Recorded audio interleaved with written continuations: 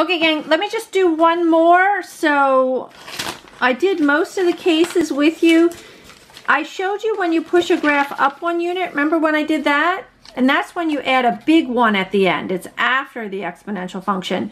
But notice in this one, I put the 1 in with the exponent. This is a little one. It's a little guy. It's not a big one at the end. And when you put it inside the exponential part, that will move it left or right. So just like a parabola, if you add 1, it's to the left. If you subtract 1, it's to the right. Remember with a parabola, it's opposite of the inside. It's same thing with the exponential functions. Okay, so let's just rattle this off one more time. I just want to make sure you're good with these basic exponential graphs. All right, so if we plug in 0, it's 2 to the 0 plus 1, which is 2 to the 1, which is 2. If we put in a 1, it's 1 plus 1, which is 2 to the 2, which is 4.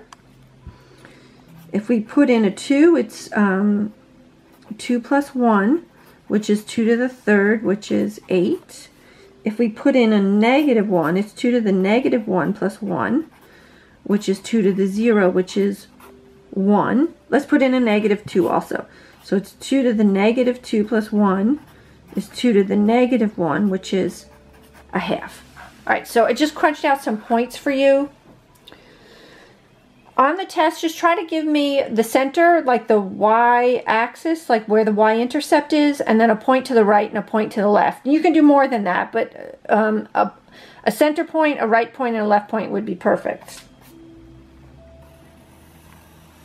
All right, this graph is not pushed up or down, so that means that the horizontal asymptote is still at 0. Make sure you put it on your graph. It's part of the picture. All right, now let me plot some points. So at 0, we're at 2. At 1, we're at 4.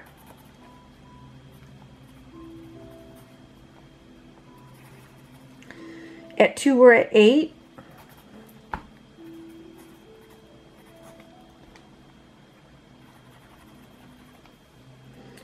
At negative 1, we're at 1.